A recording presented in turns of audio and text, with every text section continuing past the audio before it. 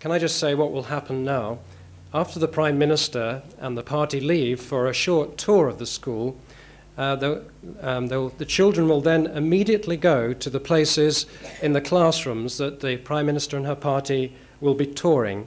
I think the Prime Minister and the principals will just wait for a moment to get you to your places, and then the tour will take place.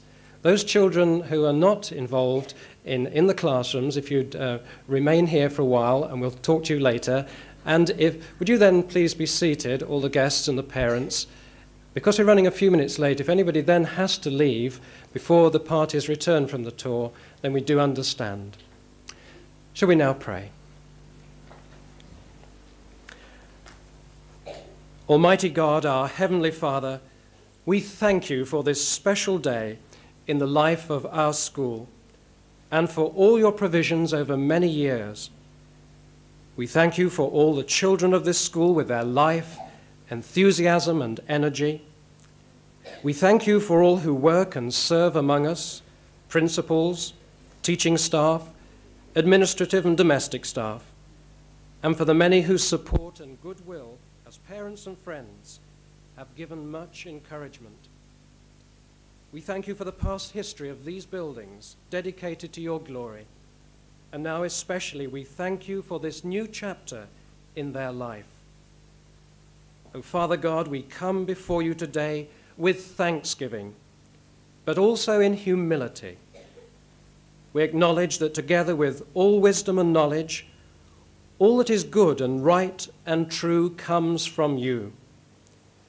We dedicate this school afresh to you and your purposes, asking for your guidance and blessing now and in all its future development. We ask that these buildings shall be marked with a sense of your protecting presence, that your blessing may sustain an atmosphere of peace, caring, and contented discipline. We ask that each generation of children shall experience the special joy of growing in wisdom and their understanding of life based on your truth and your ways. That each one shall be enabled to reach the full potential that you have entrusted to them, both for their own and for others' happiness. And we ask that all who teach, administer, and care in this place may, with a united vision and a spirit of service, receive your wisdom, patience, and love in all their work. Therefore, Almighty God, receive our thanksgiving and the renewed dedication of our lives to the tasks that lie ahead. As you have given and provided, so may all praise return to your glory and honor.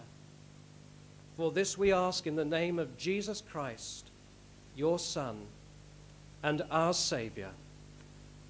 Amen.